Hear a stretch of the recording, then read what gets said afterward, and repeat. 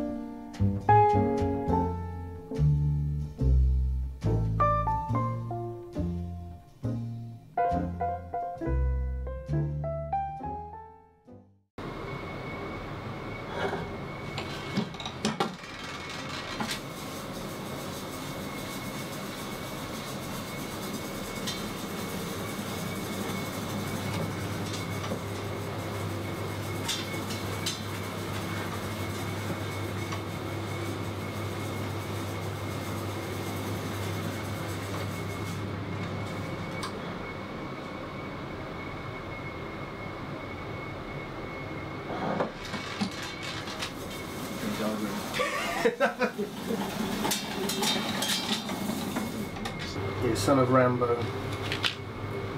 Take 2.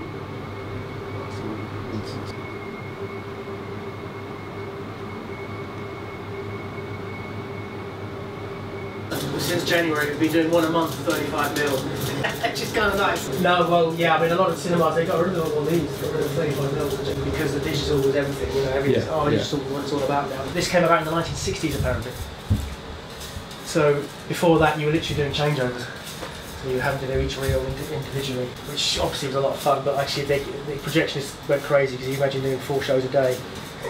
But nowadays, the whole feature is joined up on one spool, which contain up to 13,500 feet, which approximately runs for 2 hours and 20 minutes. One has to be very careful when making a join. It's so easy to put a film on either backwards or upside down or sideways. Maybe they were being lazy when they were breaking it down and they chopped it in the wrong place, and maybe they put it back together again, but they didn't, you know. I've had a film with a rack in that I missed and then looked out, oh my God. The Rex was built in 1938. It was built for 1,100. It closed out in 1988 when it was, the whole world seemed to believe that the cinema was finished and the multiplex was springing up everywhere, and that local cinema had it. Pretty upset about it actually, because it's our local swine. Oh, it's very sad actually. It's a very useful facility. You use it quite often, do you? Yes. It's a real shame. It is a shame. It is, yeah. It was 16 years it was closed, there was a campaign to open it and all that usual stuff. About 13 years we managed to open it again. It's the only cinema in the country that sells out practically every night.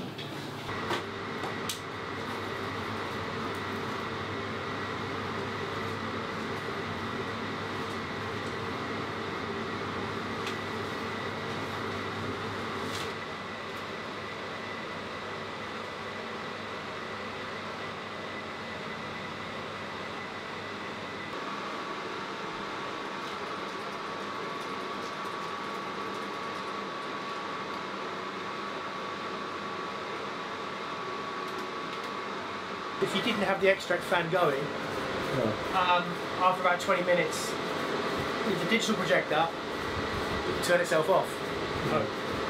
One of these would just explode. Right. So it was on the 35mm and just left it on without the extract going. The lamp would pop after about 20 minutes, they tell me. That's the scope one. You can see it's the same kind of size as the 1 through 7, almost, a little bit bigger. Of course, you shoot with an anamorphic lens to squash it all together. Yeah, of course you need an anamorphic lens. It wasn't on the bobbin, this thing, very tightly, it was very loose on that. be very careful because the whole thing would just flop onto the, to the bench, and you're like, there's a much safer way of doing it, and you just put the reel on there.